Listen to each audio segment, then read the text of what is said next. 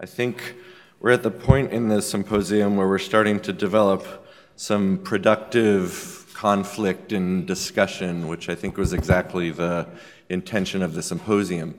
This next panel is composed of a kind of wide variety of people with very different points of view. So this is, I guess, in a sense, where the rubber hits the road, because they're all architects. They're all architects or architectural scholars. So the discussion is going to turn back towards one with a more architectural focus, hopefully synthesizing, rejecting conflicting ideas about what we've heard over the last few days, but also adding even more to the table. As I mentioned yesterday and the day before, this isn't a symposium where we're trying to get any definitive answers. In fact, we're just looking for not the bonfire to warm ourselves around, but embers to take with us and perhaps nourish in different disciplines in different ways. So with that in mind, Michael Speaks has generously agreed to moderate this panel, which I thank him immensely for. Michael Speaks is the Dean of the School of Architecture at the Syracuse University. Previously, he was Dean of the College of Design at the University of Kentucky from 2008 till 2013. He has also taught in the Graphic Design Department at the Yale School of Art and in the architecture programs at Harvard University, Columbia University, the University of Michigan, UCLA, the Art Center College of Design, the Berlage Institute, and the TU Delft in the Netherlands. He was founding editor of the cultural journal Polygraph, former editor at NA New York, and former contributing editor to Architectural Record. Michael Speaks is what one might call a canary, and has been so for decades within architecture, always seeming to catch whiffs of what was coming well before the sense of change wafted over his peers. He was instrumental in the introduction of Dutch architecture into the American scene in the 1990s, for which we forgive him, and was equally present about the end of the critical or the beginning of the post-critical, well before anyone else, even today, got the message. In 2014, he was again in canary mode, among the first to organize an architectural symposium specifically dedicated to object-oriented ontology at Syracuse, entitled Speculations on the Real, Graham Harman and the O Challenge to Contemporary Architecture. Several speakers in this auditorium were at that fantastic event, witnessing, in particular, that kind and well-dressed canary, in fact, actually has pointy teeth. As he launched a fierce Miyasuian attack on the gentle, kind, charismatic, intelligent, and friendly but unsuspecting participants. With this history of foresight and commitment to intellectual and intelligent discourse, pointed or not, Michael Speaks is particularly well-suited to moderate the panel, The Aesthetics of the Progressive, Architecture and the State of the Contemporary, which is specifically designed to have a kind of generic inclusiveness to it, to allow as many reactions as possible to hit the table. Please welcome Michael Speaks back to the Yale School of Architecture.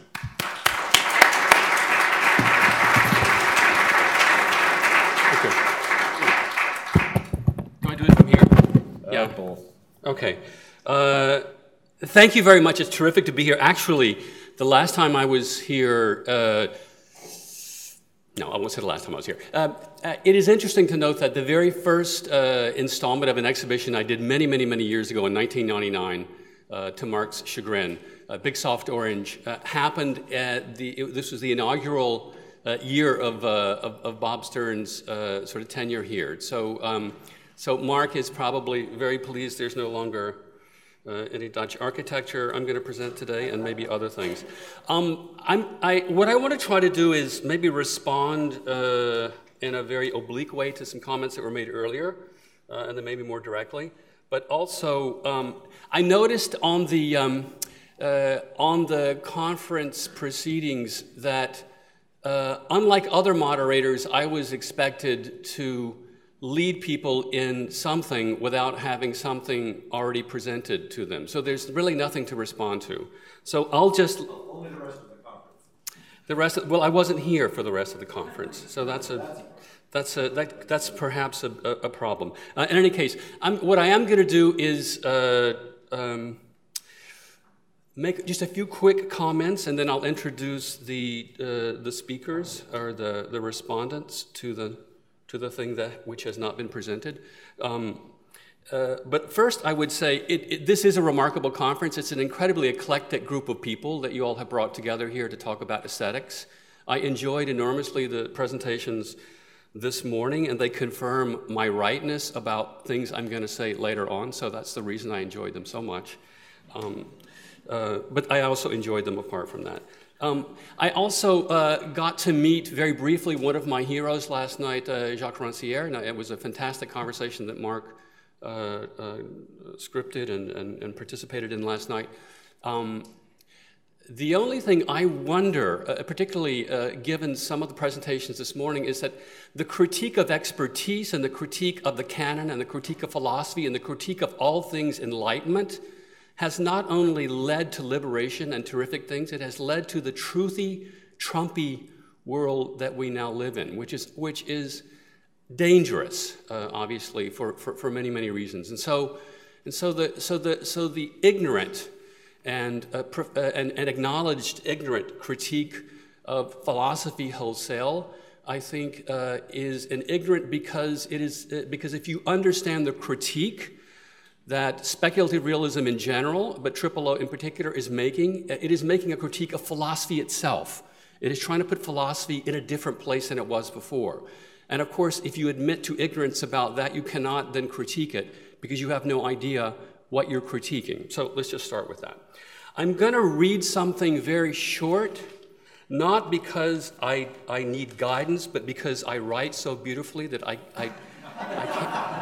can't imagine that you would not want to hear these first two paragraphs.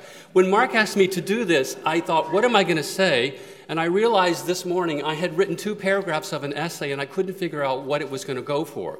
But I think it's now perfect for this, and I'm going to share this with you. But I think it's absolutely right, and everything that I heard this morning confirms the rightness of what I'm about to read.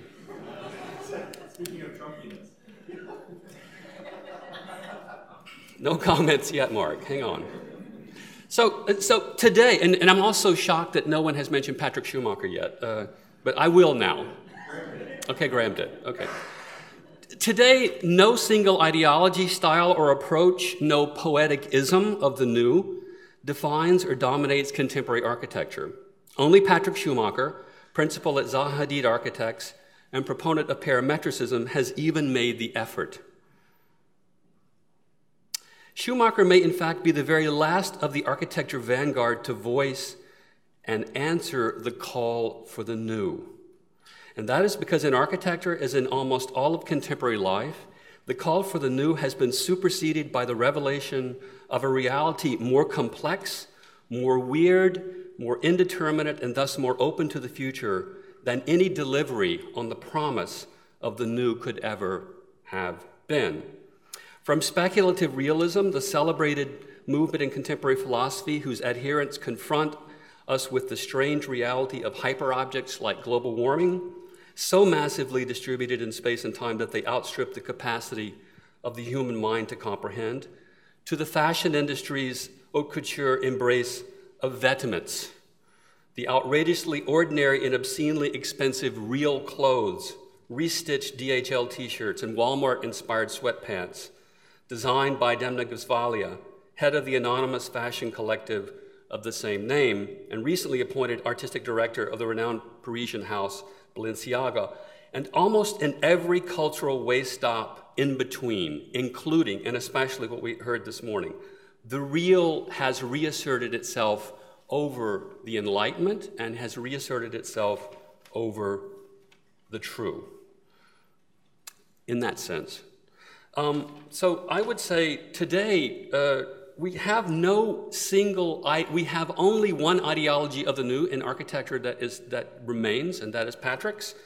And as misguided and as bizarre as it is, it's not even true anymore. It is simply itself one among many competing ideologies of the real.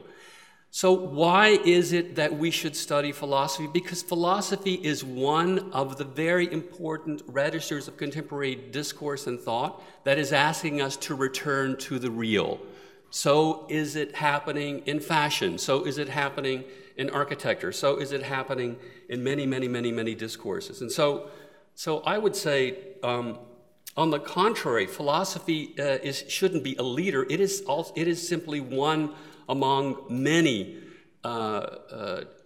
assertions against an Enlightenment, Kantian, post-Kantian worldview, and an assertion for a turn, not a return, for a turn to the real. I would say, the Goldsmiths UCL conference in 2007, which many people have probably already talked about, featured Quentin Meillassoux and Graham Harman. Speculative realism was launched and then very quickly probably died as a thing, but it launched a lot of very exciting thinking into the world. What it did for why is it important in architecture? Because architecture from the 1960s through the 1970s and 1980s and 1990s, and still in many places, was dominated by the linguistic turn, by the turn that Charles Jenks and Robert Venturi and Denise Scott Brown and many people, including Peter Eisen, and many people who've been through and lectured in this building, they created a paradigm through which one could only view architecture as images and as representations. Architecture was inaccessible as the real. It displaced phenomenology, which should have been displaced, but instead of replacing phenomenology in a naive realism, it simply gave us another filter through which to look at architecture, to see, to view, to experience architecture.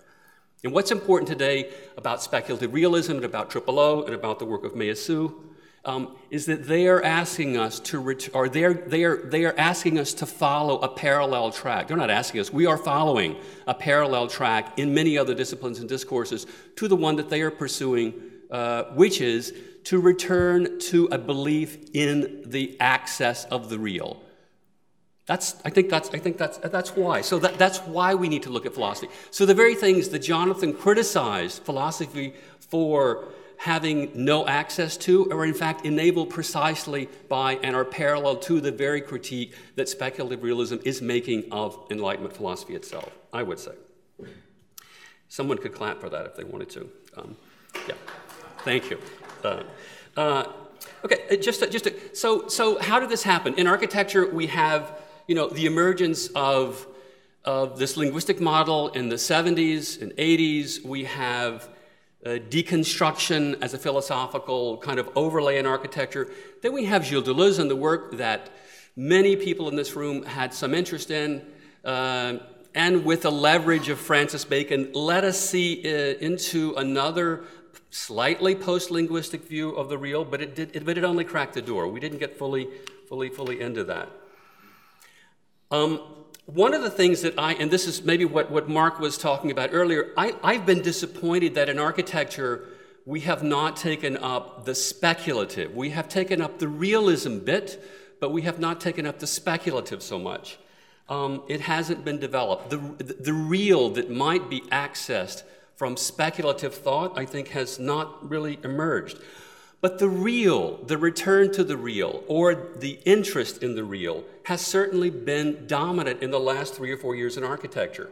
Rem Koolhaas's 2014 Venice Biennale is called Fundamentals. Who would ever have imagined that Rem Koolhaas, of all people, would be interested in returning to the essence, the truth, the fundamentals of architecture? That's an interest in the real. The Chicago Biennale from 2015 was a turn to develop a platform not to feature star architects, maybe not even to feature architects at all, but to feature practices. The assertion is that practice is, in a sense, the new real. 2016 selection of Albena, first as a Pritzker Prize winner, also confirms this, as does his 2016 Venice Biennale entitled Reporting from the Front. Reporting what? Reporting the reality of the world that has not been acknowledged by the Venice Biennale to this date, and reporting on that. Yeah? So we have seen this return, I think, to the real in many, many disciplines, in architecture included. We see in art, and we will see on this panel, and I think later on today, one of the more concentrated, let's say, focus areas of this return has been through O. And it has been, this discussion has been engaged by Mark Gage, Ferdy Colaton, Michael Young, by a number of people. Last night, Dean Burke at dinner, before welcoming everybody, making comments, we were hearing a lot of hubbub outside on the smoking part of the apartment. They were all SCI-Arc people. She said, "We've heard. I don't want to hear anything more about SCI-Arc." There's a lot of SCI-Arc interest, let's say, in O. And Graham Harmon is there right now. I want to ask Hernan about that later on. Why is that? Why is that? Because O is interested in, among other things, as you've heard already, the weird reality of objects. Of a real access to objects that withdraw and that appear, that pull away. That's not an interest in the new. That's an assertion or a reassertion of a world of the upside down, maybe, of a world that was there, that was perhaps there all along, but we couldn't see it because we were looking through linguistic glasses and we were looking through Kantian and post-Kantian glasses. So I would say today what we have and what we see in the world is really the end of the Enlightenment, the end of any kind of call for the new, and the struggle among many reassertions and assertions of the real. And that is really that's the ground, that is the plane on which I think all of the discussion and debate is occurring today. I think it would be on that ground that one could make a critique of O, of speculative realism, of many other things. But you cannot make the critique of philosophy wholesale unless you understand what philosophy it's critiquing, and it is critiquing itself. And I think that's a really exciting thing that's happening right now. In fact, weirdly, one of the things at the beginning of the session where you were serving those French drinks that have a number in front of them. And I had a number of them, so I don't remember the number now. But as those were being served, I got to meet Jacques Rensselaer, and Peggy Deemer was chatting with him, and Peggy was asking about Louis Althusser and about what the break was like with Louis Althusser over many things, but particularly over the '68 response to the students.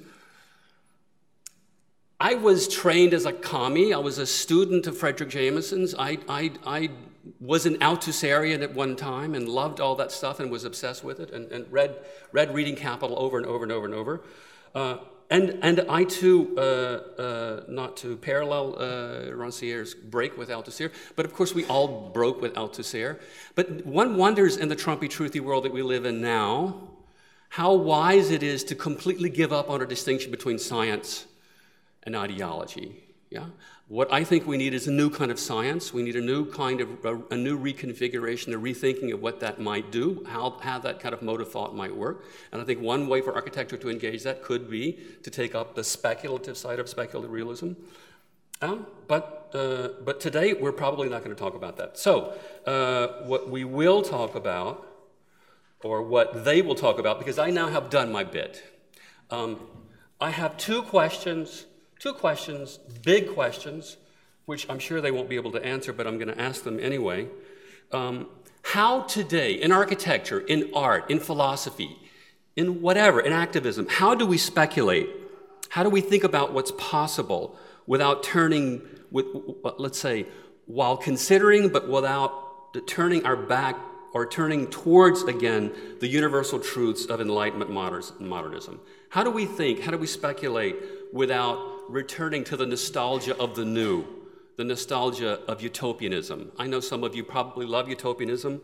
I will argue with you about that if you would like.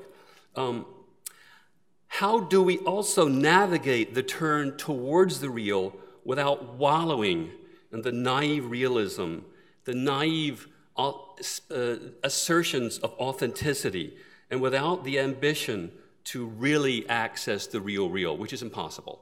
Yeah, how do we do that? How are those two things possible? Those are big questions for architecture, for the conference, for art, for everybody.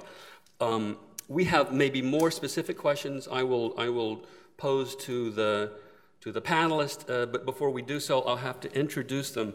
Although Mark asked me not to read from the prepared biographies that he gave us, so I just rewrote those on my own paper. So I'm not reading from the ones that he wrote, I'm reading from the ones that I rewrote, which are actually better anyway. I'll introduce first the first speaker, whom I know very well. I love this guy, Hernan Diaz Alonso. He's a director of SCI-Arc as of 2015. He's a practice called Spyrotarch. 2005 winner of the PS1 competition in New York, the MoMA PS1. 2012 Educator of the Year, and a guy super, super smart, but always tries not to reveal it. Yeah, that's mine. So I have a little personal tag with all of them. Lydia Kallipoliti, trained as an engineer, PhD from Princeton, assistant professor now at RPI. She was previously at Cooper Union, and in her biography, I note that she does not mention that she was at Syracuse before. I mean, I would think that was a kind of a Princeton thing, because I really don't like Princeton or Princeton people, period. Except Jonathan put it on his bio, so it's not a Princeton thing. It's just Lydia didn't put it on her bio. Lydia was at Syracuse for a while. Let's just say that's my personal tag on Lydia. Yeah? She also was engaged in the Eco Redux project, which is an amazing project. I saw her work, I didn't tell her this, last summer at the Shenzhen Biennale, which was really incredible, and maybe we can talk a little bit about that. Jason Payne, whom I really like because last night he looked at me and said, "I love that jacket," but he also said, "That's because I have one just like it." That's Jason Payne. He's an associate professor at UCLA. He's a principal of Hirsuta. 2006 MoMA PS1 finalist. He has incredible taste. You would have to love him only for the title of his last couple of projects, Raspberry Fields and Rawhide. I can't say any more than that. Rhett Russo, who was at our conference that Mark alluded to earlier that we did maybe 2 years ago. He is the undergraduate chair at RPI. His office title is Specific Objects, so he is really going to have to do a lot of work on this panel. He's exhibited work at many places, including other objects in Rotterdam, and for that he's going to really also have to do some explaining to Mark and to me, so we'll see how that goes. And Albena Yaneva, who's the only participant I have not met, but we met last night, and I'm very thrilled to know her and to know her work. I knew her work, but I didn't know her. She's visiting professor, I believe, at Princeton this semester. She's director of the Manchester Research Center. She has done 2 books that kind of stretch the range of this conference: Politics of Design Practice, which I think is super, super important and one of the really defining features of some of the territory today where the real is being claimed and reclaimed. Practice is more important than architects. And the making of a building. I should say, Politics of Design Practice is 2017. Is it out yet? This is only 2016, I guess. It's not out yet. It will be out next year. And the making of a building, 2007, which is fantastic. And she did an incredible book also in OMA, which I have read. So those are the panelists. I will ask them to come to the front now. And they can start by saying anything they want, but I would love to hear them answer some of my questions. Please come up. Does this work? You guys have a technology problem here. Is this working? Okay. Okay, so maybe we'll start. Mark, how long do we have? 45 minutes. This is a valuable, non-shy group. I probably don't have to say anything more, but I will, actually. And maybe I'll just start and ask, because actually some of these participants were at a conference we had this last year at Syracuse. I'm just getting it in, Syracuse. Last year, and we actually had a discussion about some of these ideas vis-a-vis the Chicago Biennale that had just opened, and many people, including Patrick Schumacher, were criticizing many things about it. But I wonder if you all agree with anything I've said, and if you don't really care what I said, that's fine. But maybe you would have something to say about where are we right now? Because the subtitle of this is contemporary, or it speculates about where we are in contemporary architecture practice. In a way, we are in architecture, I think, in as disparate a place as this conference, because there are big anchors in the conference. There's this, there's that, but there is no clear sense of what this conference is, has been, maybe after the fact, what it will be about. But where do you see us right now? And do you agree with anything I say? And the more you agree with what I say, the happier as a moderator I will be. Rhett? Yes. Anything? How do we speculate without the Enlightenment, or sort of relying on Enlightenment sort of philosophy? Can you hear Rhett? Because I can't. My microphone, okay? Can you guys hear me in the back?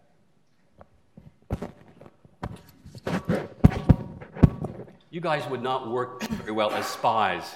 Can you guys come get some of this? Bad times. You're right. Sorry, Rhett. I mean, I think that's Hold it up really close to your mouth. Is this better? Yeah. This feels so uncomfortable, but okay. Yeah. Anyway, I actually don't think we're really able to speculate at all without acknowledging that we're in a kind of enlightened territory to begin with. I mean, the work in the last panel session that was identifying the sort of the GPS environment that we exist in as a kind of state of all presence all the time, I think is a really interesting one. And for me, lately, and it's certainly in respect to this conference, one of the things that's been on my mind is how do we begin to shift a kind of educational paradigm where the real becomes actively participant, both in this kind of big GPS network live state as a material condition, but also as something where things like history and things like design are actively coming at us as data and as kind of fields of information that we see through not as a kind of neutral repository, but the space of actually working. So, and one analogy I'll give to this and sort of why it's been on my mind has been my kids' involvement in Pokemon Go. And the sort of really weird, strange things that being within that connected network and being within a kind of world of information has given certain people a kind of empowerment to go out and actually discover architecture and see the city in ways, actually understand the city through AR, equally at the time they're not able to understand it through a map. And I find that incredibly fascinating, incredibly an interesting place to start to think about speculation. But I also found in the last panel, too, incredibly interesting to think that something like a Hawaiian punch bottle could be something to change, or, you know, when you're talking about the punch bottle becoming the gas mask, the kind of weird possibility that philosophy, in particular, the kind of object-oriented approach, is something that allows us to begin to understand that those objects exceed our expectations, they're full of chances, and that education should really be a way of investigating that kind of space, whether it's in the context of technology, maybe a kind of high art or high enlightened position, or the position of the Hawaiian punch bottle. I think that dichotomy as a form of speculation where it's a kind of equally flat ontology is a beautiful one, and a one where that's the kind of real space that we're in at the moment. Anybody want to pick up on that? Well, I would just make, this is more of an observation than any kind of grand answer to any of your questions, but mentioning the Hawaiian punch bottle, it's occurred to me recently, and it's especially poignant in this place with this conference, that those of us, wherever we are on the kind of spectrum of practice, those of us who wound up, for whatever reasons even, committing ourselves to the design of objects. So specific objects is the most kind of perfect named example, but those practices that have been doing that for some time seem to, but were relegated to a kind of an underground. At least I kind of felt that way. This seems to not be persisting, that relegation. And there's a certain, I wouldn't call it a celebration, but a renewed interest in those that develop objects. So that's a very specific kind of observation I've had over the last couple of days that's new to me. It's, it hasn't been the case for really as long as I've been practicing, that there would be some sort of this kind of focus on those kinds of practices. Again, however far apart the practices may be. You're an ethnologist of practice, maybe. Yeah, well, I agree with you. Practice is the new real. And this is not enough? No.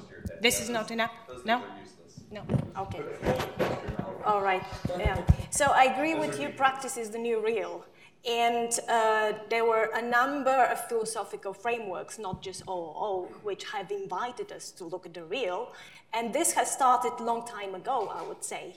And I don't want to advocate any of those particular philosophical frameworks as being more suitable or less suitable for explaining architectural practice or any architectural work.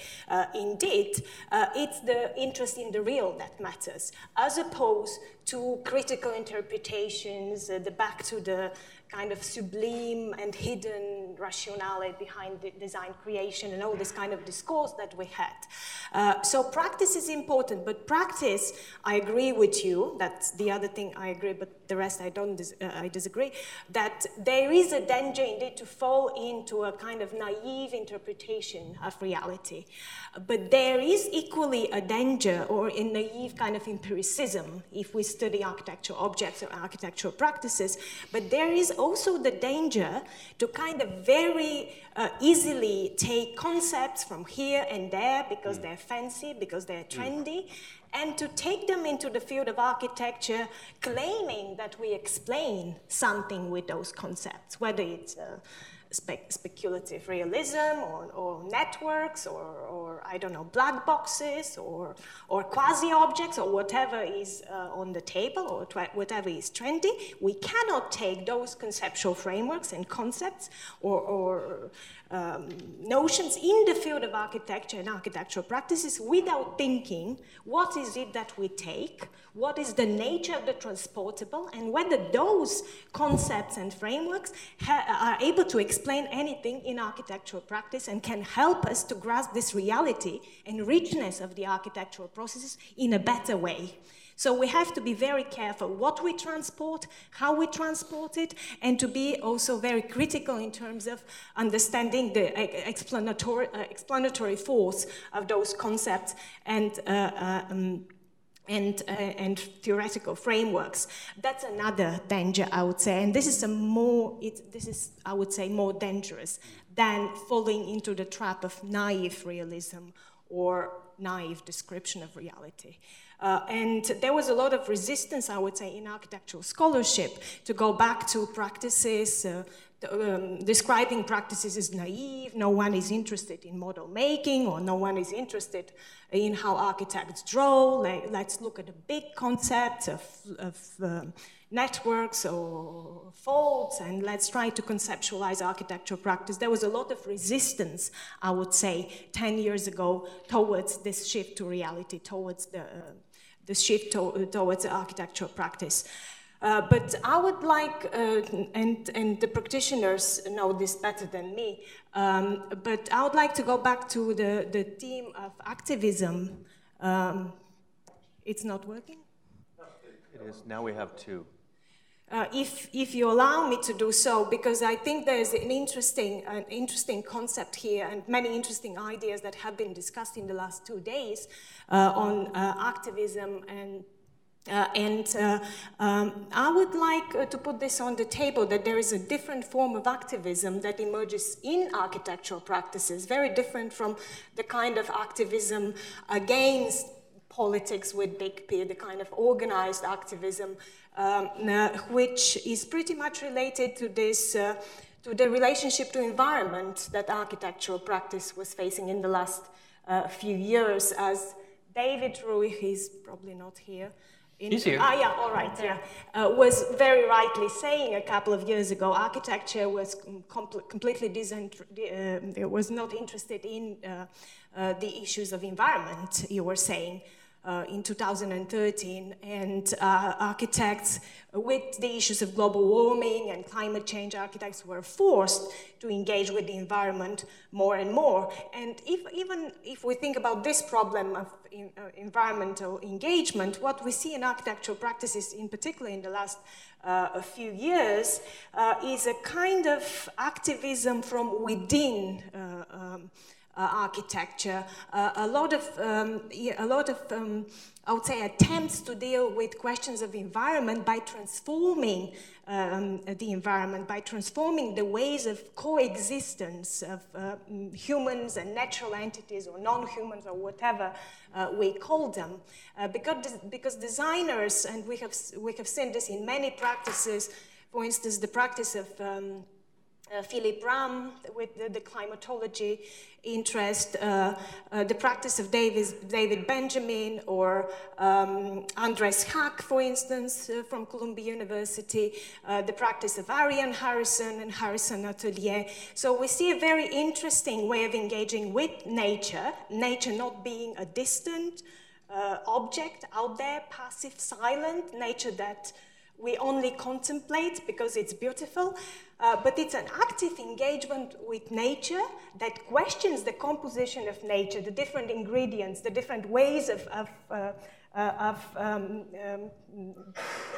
cohabitation, and architects actively propose in their practice new ways of arranging those compositions of humans and non-humans, new ways of rearranging the cosmos, again, cosmos not as nature, as a passive a concept out there, silent and indifferent to our activities, but nature, but cosmos as the ordering of nature, as the active, aesthetically and morally pleasing ordering of things. And in that sense, designers and architects become more and more what I would call cosmopolitical designers. They engage into this kind of reordering of the relationships of humans and non-humans, and they offer new practical compositions, new practical solutions of this the question of cohabitation, instead of how does this relate to to activism? You would say. You don't have to take turns. You're allowed to converse. All right, yeah. May I just what we ask in designers' practice. I want to just clarify or make a slightly more pointed. All of what you just said, all of those practices are in the most obvious way political and politically active. Wait, let me finish. No, they're not. Yes, they are, because they are all practices that are engaged in activist engagement with the world. No, the question on the table, or at least let's say the question that is being asked is, or one of the questions that's being asked is it possible that there is an aesthetic activism? Is it possible? So that is not obviously addressed in the practices that you. Yeah, well, let me just one line. That is activism, not with big A, because we don't have like an active opposition against, active action against a political statement or climate change. So architects do not act in a blatantly militant political way. They act from within by offering those new arrangements, new spaces of cohabitations of humans and natural species, and questioning pollution and challenging those issues of global warming. And in that sense, I think this is a form of aesthetic activism, from within, activism that emerges at the level of architectural practice. Lydia? Wow. I have to say that I don't think that activism is a straight line. And I believe in activism, but a more sly, underground, deviant type authorship that might emerge if you allow different forms of expression in the design. And I like all these practices, and I do believe that mobilizing our disciplinary tools towards causes is a worthy cause.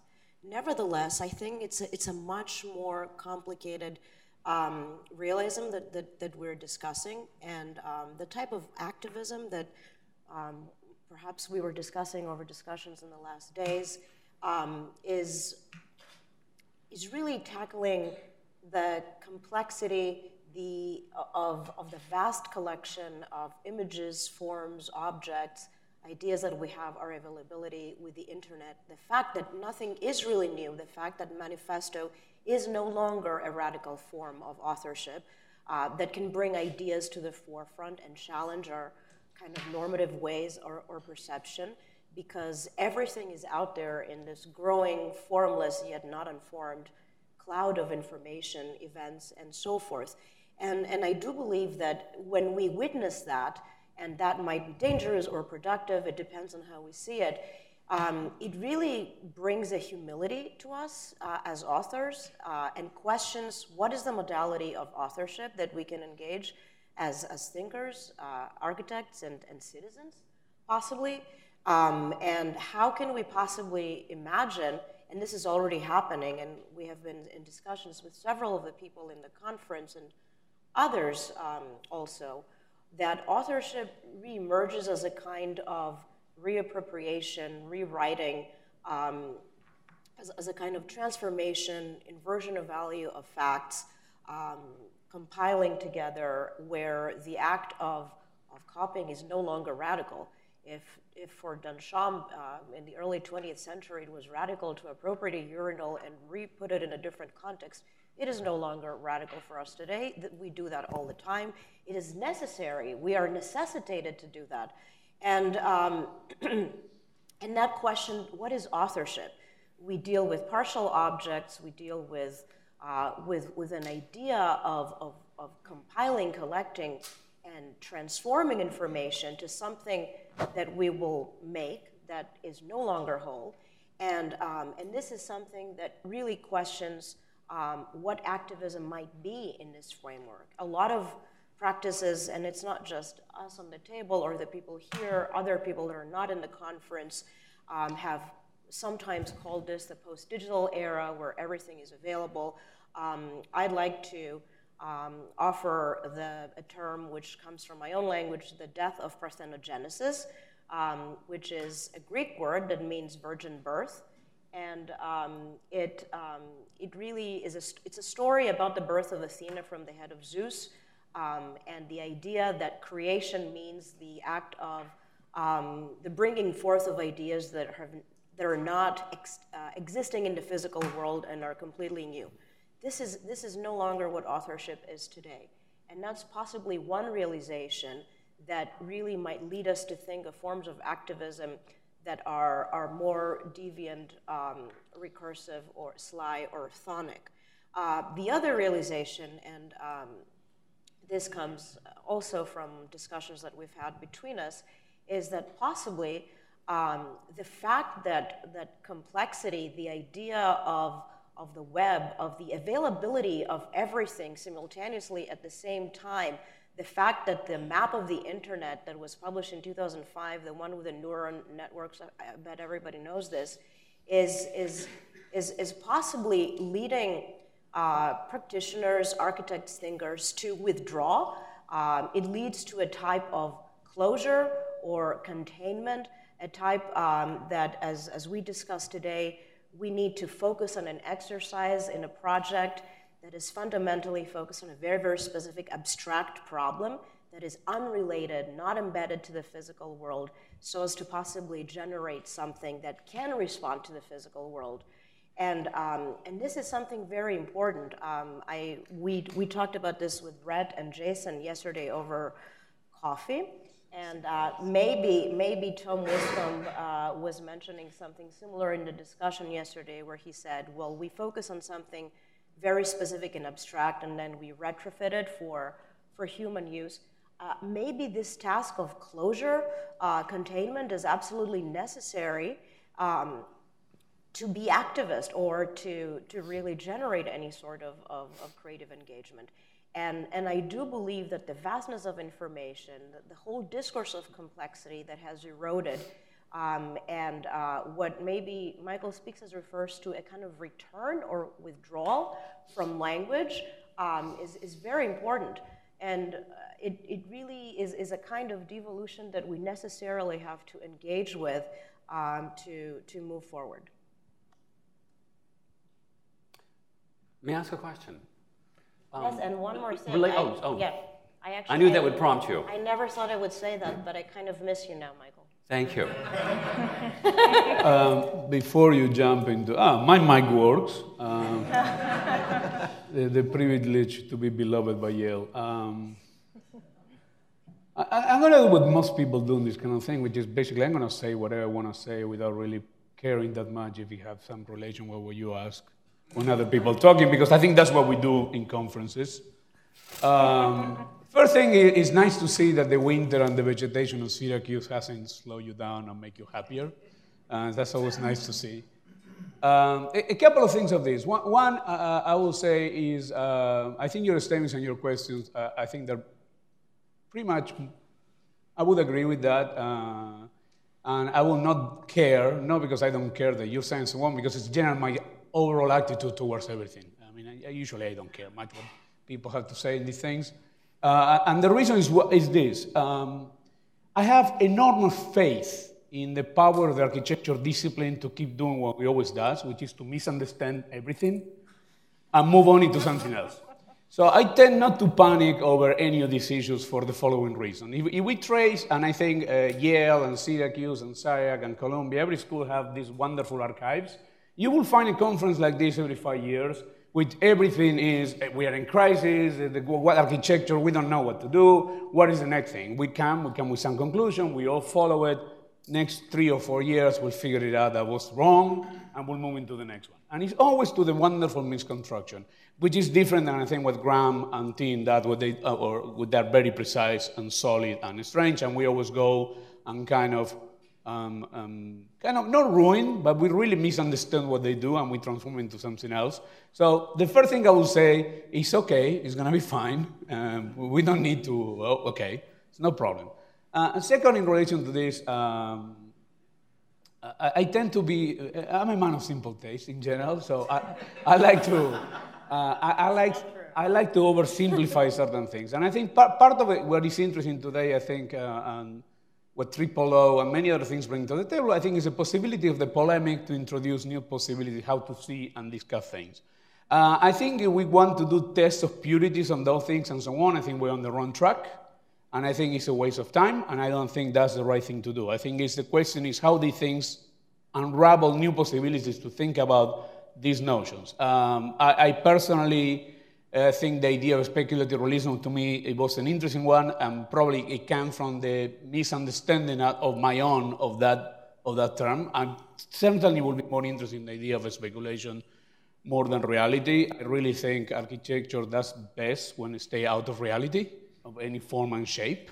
I think architecture is at best when it becomes fairly useless. I think it should come with a description of what great architecture is. And I know that many people will disagree on this, and I respect that, and I understand that. And I understand that demand that people have in relation to architecture to don't be that. But I really believe that every time the architecture tried to become active in terms beyond their own terms, I think is when things go wrong. And more often than not, these mechanisms of activism, from my opinion, which is not the humble one, by now you understand that I'm a very arrogant guy, which any ignorant guy is. But I will say that this is a recipe for disaster, because usually it becomes an excuse for the production of terrible architecture. And in that case, I will represent and I will try to argue for the defense of expertise.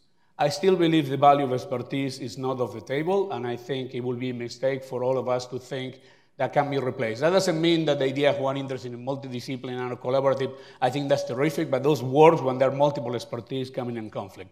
When you try to become a generalist yourself, to me that's, again, is a recipe for disaster. And the last thing I will say is, it's fascinating how architecture, unlike any other creative discipline I can think of, which is in many, many ways at the moral core a religious discipline, and it's built on the fundament of timeless and duration. We are the kind of the most irresponsible consumer of tendencies of any kind of influence that we have.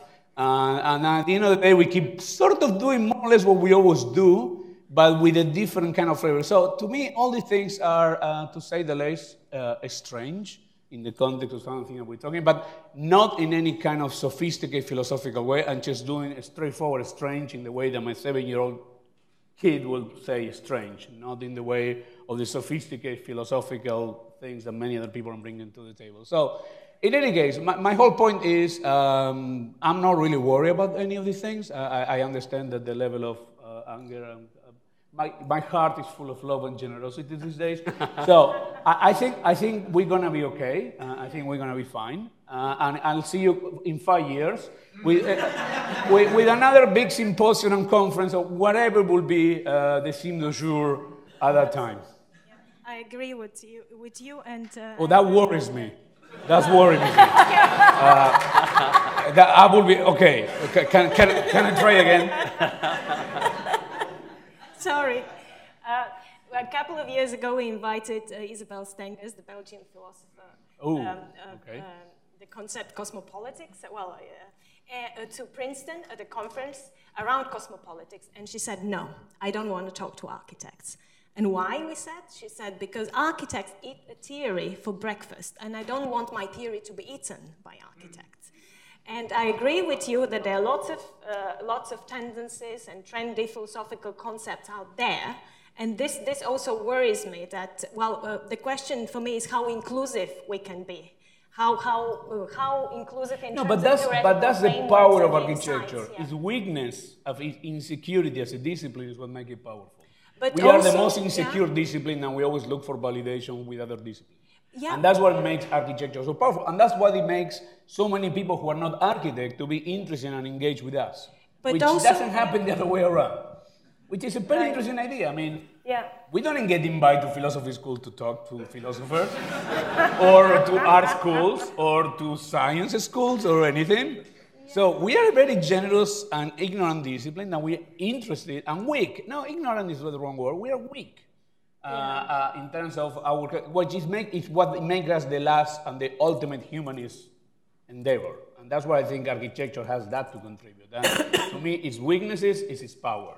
And I think we should embrace that. Yeah, what worries me is that we are very inclusive and very receptive to all these new theories, as you say, or new trends, without having enough time to absorb them and to make something out of this that we can take back to architectural practice, to go back to practice. No one ever does. No one ever does.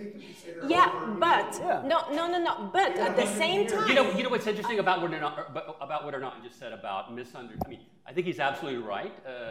If you look, for example, at the way that let's say the work of Jacques Derrida was consumed and regurgitated in architecture, the most interesting aspects of that were not completed by architects who actually understood the work of Jacques Derrida. So, for example, Bernard Tchoumy's Parc de la Villette is the most perfect expression of deconstruction in architecture. But it's actually boring and terrible.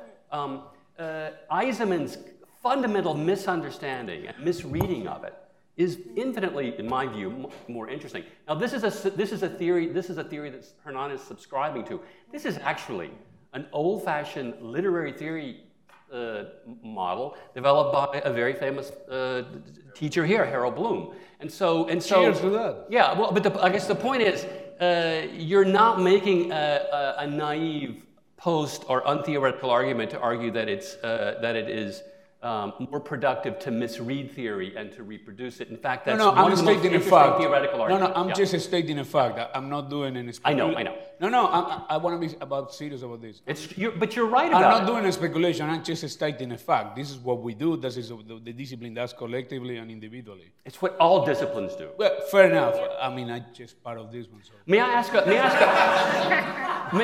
a kind of a general question? We'll start with Hernan because I'm thinking back about Lydia's assertion about new subjectivities and well, not new subjectivities, but the way in which the subject has been reconstituted to think about activism in a different way. It's hard for me to think about activist practices without thinking about one of the words that got inserted into, and we talked about this last night, and we both agree that we disagree with this. The word that got inserted into our title, which is progressive. Now, what I'm curious about is it possible to have are activist politics automatically progressive? What is progressive now? And what is, SCI-Arc has historically thought of itself from the moment it emerged as a vanguard school of architecture. Is it possible today to think of a vanguard school of architecture, a school of architecture that imagines itself not only on the cutting edge, but ahead of that, beyond, before it? Is it possible for a school to think of itself like that without thinking of itself as progressive? Yes, I will say it's possible. Let me put it this way. I think it's possible, the ambition. I'm not so sure. I always think it's important, don't confuse ambition with the results. I think as a school, you have to have, or at least our school, you have to have that ambition to do that. Now then, I think things over time get more refined and more distilled. I would argue that the idea of avant-garde today is almost impossible because I don't think there are that many forces of resistance. So I think that needs to shape into something else, and that's why I think the word speculative or speculation has become so prominent. I will not argue that speculation replaced completely the avant-garde, but one could argue that it was a mutation or transformation notion of the avant-garde. Now, what the idea of being progressive and so on, again, I think ambition is one thing, results is another one. I personally think any institution of any field or any level should have to be based on the idea of progressiveness. That doesn't mean that you're always going to be ahead of the curve. I don't think that can be controlled, and I think that relates a little bit what you addressed when you were talking about, for example, if why the school does what it does. And I think, again, an institution like SCI-Arc, a school like SCI-Arc, like for example, I will not say that the school to subscribe to one form of progressiveness and so on. So if Triple O, an extraordinary philosopher like Graham, is interested in joining SCI-Arc, and of course we will have interest in. Now, if that's going to define every inch of the school, no, and it shouldn't. But any school that is interested in have a sophisticated conversation has to be open to the polemic. I personally find polemic more interesting than progressive as a mechanism to operate. Now, the polemic I tend to be interested in, it has to deal with the progressive. It has very little to do with with the kind of a conservative approach. There is a kind of a conservative polemic too, which I find way less appealing, and I think it's kind of antithetical with any sense of humanism. So I think, yes, it's possible. I don't know if it can be attained, but for sure the possibility to go for it, it has to be there, and you have to commit to it. If not so sure what do we do here. Lydia, progressive. We talked a little bit about that. What is, it makes you, I'm sorry, what did you say? It makes me itch. Okay. And I don't know, maybe I'm misunderstanding it from the way that Mark meant it when he changed the title. And maybe you can ask a question on that or say your thoughts on it. But I don't quite, it is a term allied with positivist thinking and a certain type of political ideology that does make me itch and is part of the Trumpy world that you described as dangerous, rightfully so. And I'm more interested in when you were trying to identify the features and the traits of the withdrawal from the linguistic turn, you did use at several occasions the word return. And this is something that we use at several occasions today. The return to the real. It's the withdrawal from language is something that perhaps might necessitate a kind of devolvement of sorts. So I'm more interested in the regressive than the progressive, but the regressive not being a kind of return historically to previous time periods, but another kind of model to perhaps move or steer towards the future. And I'll speak more to that in a little bit, but I was interested, and this is kind of not entirely answering the question of the progressive, but it does we did have a discussion on a dinner table 2 days ago about the idea of beauty that was suggested through Elaine Scarry's talk on Thursday, and what are different perceptions of beauty, and if possibly we can identify ideas of aesthetics that are unrelated to health or unity, as was suggested 2 days ago. And I believe it was Timothy Morton who came up with the term a halo of disgust, which we all found really, really productive, that something beautiful has always a margin, a fringe of disgust around it. This is not, obviously, this is just a dinner table conversation, but it does mean that anything that moves towards the future and necessitates this kind of regression is really forcing us to retreat from one's expectations and to really infuse digressive ideas in it. Regarding the aesthetics of the progressive, my immediate image in my mind, it makes me itch or a little weirded out too, the word progressive. I have goosebumps. It's nothing to do with politics, by the way. It's actually probably to do with my sensibility toward, well, let me put it this way. When that word was inserted, and you mentioned it just now, I can't help but think of a graphic image, the Hillary Clinton poster with the arrow that points in one direction, which is quite a nice poster. But and politics aside, who cares for now about that? It's not about that. Rather it's that arrow. The singular directionality of the arrow really bothers me. And often when I hear the term progressive being used in common practice or in more specific contexts such as this, I imagine that straight singular arrow is attached to the word progressive, and it really bothers me. I mean, I think in terms of, more curlicues, multiple. I mean, maybe it's just because I like to draft, but I mean, I like dashed lines, I like dotted lines, I like recursive lines. I love that stuff. By the way. So I wonder if, and you know, regarding, I want to try to link this up actually to something that Hernan was saying about the 5-year period of kind of anxiety crisis and everything. I usually agree with you, Hernan, but in this case, this feels like a very comfortable interlude to me. It doesn't feel like, so I'm sorry if I'm changing the subject of progressive, but, and progressive practice, but it feels like a very comfortable interlude. And a productive one for its comfort. So I don't sense crisis.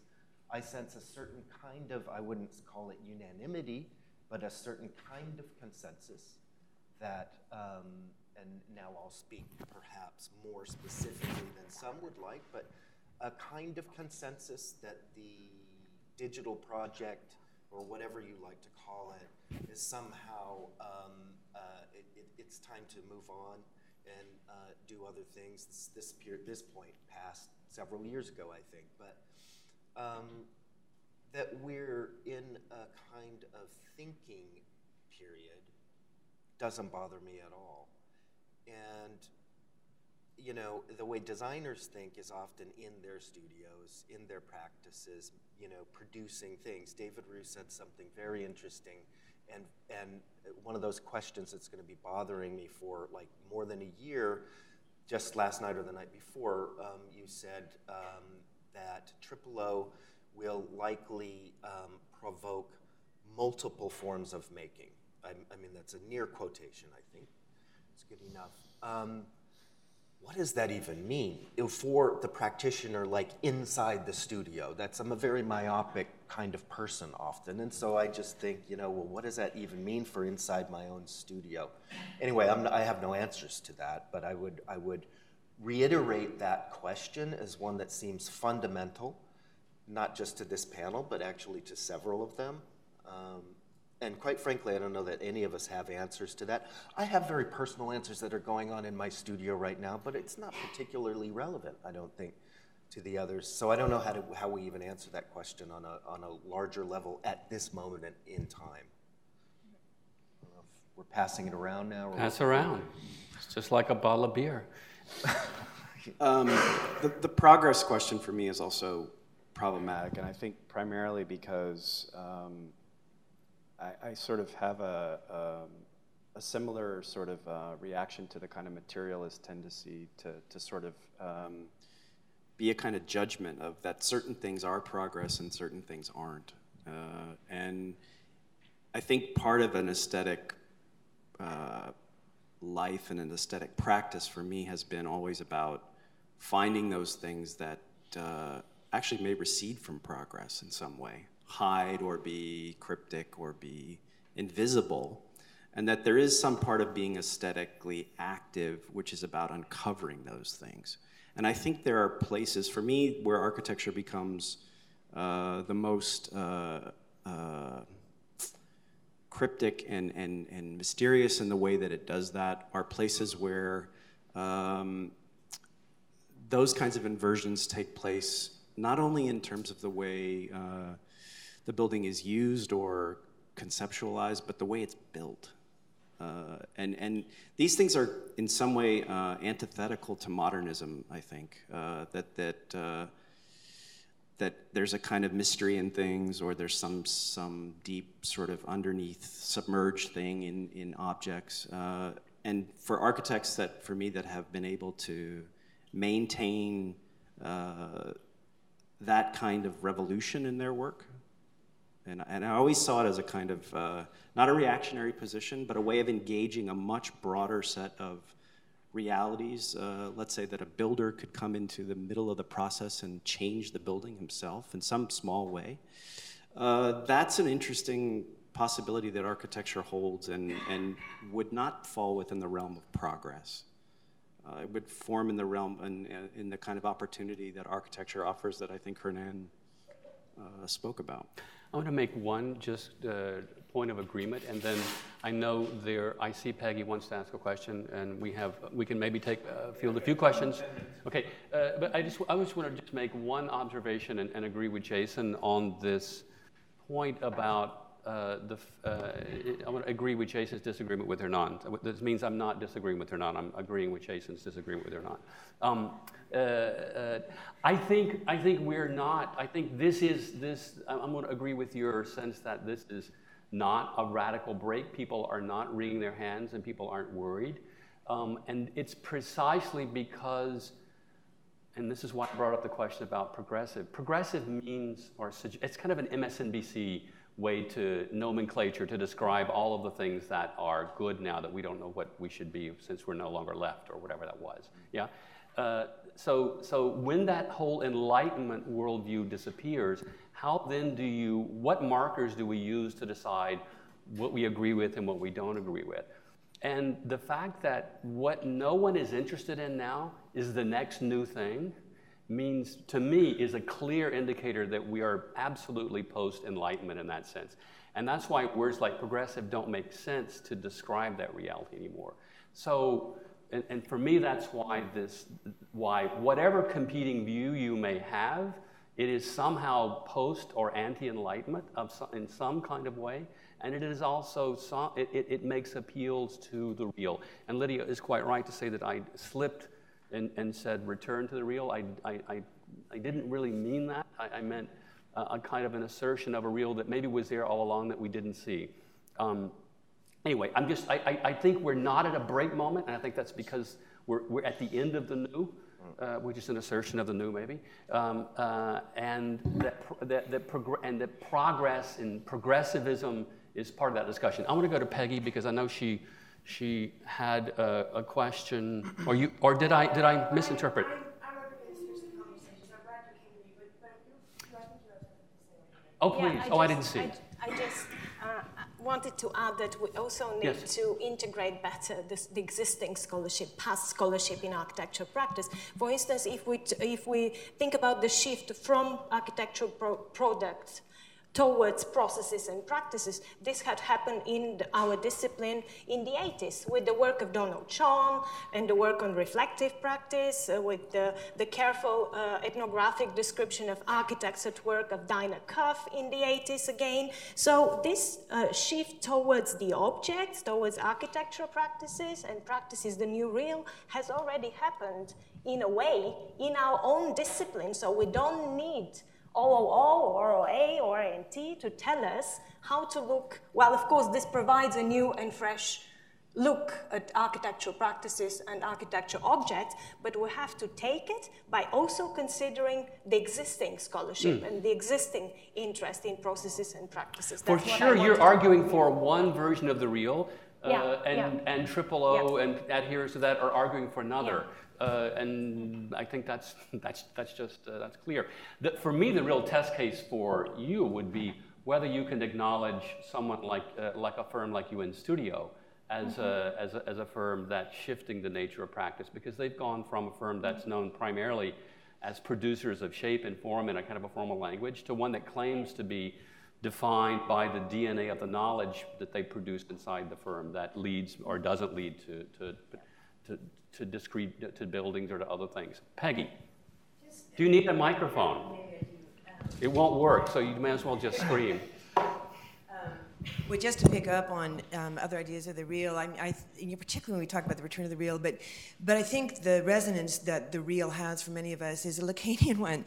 And the Lacanian one actually suggests that the real is what we are unable to organize in our linguistic framework and pops up despite our attempts to, in our epistemological framework, to organize everything. And so examples of those things would be 9/11. Oops, popped up, wasn't in our framework, didn't work. Ferguson, oops, popped up, wasn't in our framework. Sandy, Katrina, popped up. Those are the real. And those, the reason the return of the real is associated with that is because it's all related to repression. All these things that we repress that don't fit tidily into our world come back up as the real. They're real. I think many of us think about the real in that way, and I know that that's probably not, but I think a lot of you are using the term with a cachet that comes from that Lacanian, Zizekian. May I disagree violently? But no, let me just, because I'm gonna because you can't disagree. But I want to put this in relationship to the attack on poor Jonathan. On what? Okay. Because, I'll disagree with that violently too, probably. Because I think in some way what he was suggesting is that if we don't actually acknowledge these suppressed things that we're not letting into the canon and not letting into our institutions and not saying are part of the architectural discipline, are going to come back and be the real. So why don't we actually talk about them now? I think it's pretty interesting. But one other thing is I actually do think that one of the things that make object-oriented ontology appealing to all of you is because it stays within our comfort zone. It's like finally we can just think about the object, because I've always just wanted to think about the object. So let me off the hook and let me think about the object. Okay, get it. I'm responding. No, I just want to say I'm not interested whatsoever in Triple O.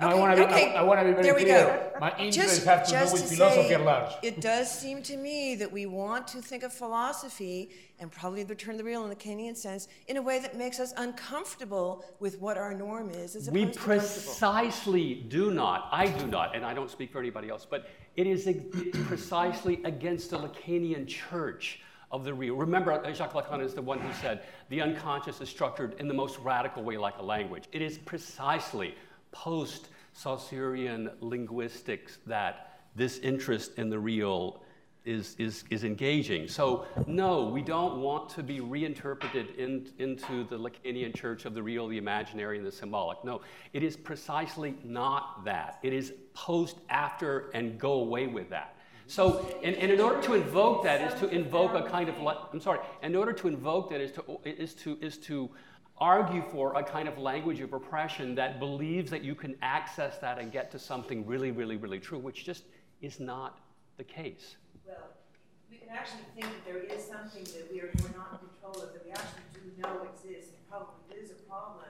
We can say that we can't access it directly, and so let's just walk away, or let's actually do some of the uncovery work so that we're not actually blindsided by it in the future. That's what psychoanalytic work is about. You don't look at psychoanalysis and say, oh my God, we're never going to get to the unconscious. not doing it. So like, let's go home. Let's do it. You actually do work to uncover it. That's what Grimm defines as aesthetics, by the way. Cool, if that's the case. Then you're on board. Tom. Kidding me? Oh, it doesn't work. I just want to say something about this idea that that practice is more real than authors.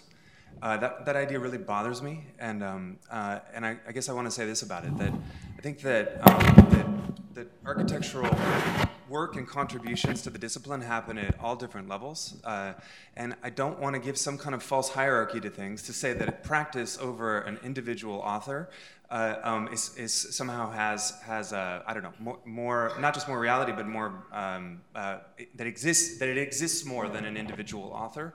I would say that authors have style, that practices have style, that educational institutions have style, and that those are real things. That style is a real thing.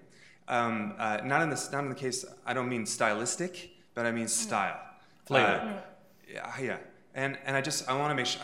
That was really disturbing to hear that somehow practice was going to be overordinated over authorship. I also I find it somewhat cynical, not at all what you said, Michael. Just the idea that even within a singular architectural practice, that its inventions in the realm of form or tectonics or space or whatever it's doing, that those would somehow be overshadowed by some kind of organizational structure or some kind of BIM modeling or some kind of project delivery method or all of those things that you mentioned in Ben Van Berkel's practice. It all makes sense, and I understand what Ben is up to, but I don't think in any way that overshadows or is more real than the work that actually occurs, the sort of strange products that occur in any given practice. By the way, in the UN case, that may be the narrative, but the world remains looking the same. So of course, no. My point was simply, if you're going to make an argument for the let's say the primacy of practice, then make the argument in the case of a practice that is really known for formal expression. If you can make it there, then that's a different kind of argument than simply making an argument for a practice that is defined precisely by its practice, not by its, let's say, product. So. Yeah, I'm simply drawing circles and saying that there are things inside them, and inside of one of those circles that is making an appeal to the real, I think, is practice. Inside of one of those, or let's say the appeal to practice. The circles are next to each other, and there are a lot of circles. That's there are a lot of circles, a lot of ideologies. That's true. But also, Tom, what you're saying also, which it will take, this is maybe the 1 in 5 years, and the whole notion of authorship also it will be put on the table in terms of what are the rules of engagement in today about the idea what authorship is. And you can think, for example, a very basic example is a fashion house, like right now Christian Dior, whatever. Those guys have been dead for 50 years. They keep hiring creative directors that they design inspired, but whatever Christian Dior or Yves Saint Laurent did at one time, even though they became their own brand. So is whatever Christian Dior by Ralph Simons, which is a very weird thing, you know what I mean? Like when you have two authors. So what constitutes authorship today, I think, is also it's a much more complex discussion, and I think, again, we're not going to unravel here today, but I think there is a whole series of intersection between that, which is a fascinating subject about where ends, where stops, how much, and also, to me, that has been one of the big part of the component of the technology. What is the role of partnership or authorship in relation to technology in the way that authors or artists or architects or musicians operate today versus it was 40 years ago? The rules are profoundly different. One more question. Mark. I know who my boss This has been wonderful. Thank you guys so much. I'm going to give Michael the final word, but I did want to make one observation that I think one thing that keeps coming up in a couple of these conversations, and certainly in your question that from last night or the night before, that worries me is the mentality of what can I use from this today? What can I use immediately? And I just wanted to remind at least my students, if not anyone else, that it took a good 20 years to get from Derrida's early writings to the deconstruction show at MoMA, and 250 years to get from the humanism of Brunelleschi to the exoticism of Borromini. And you're talking about, on night one of a conference, how can I use that today, is turning philosophy into a product and turning you into a consumer. And a consumerist agenda for philosophy and ideas is the most dangerous threat to ideas that exist today.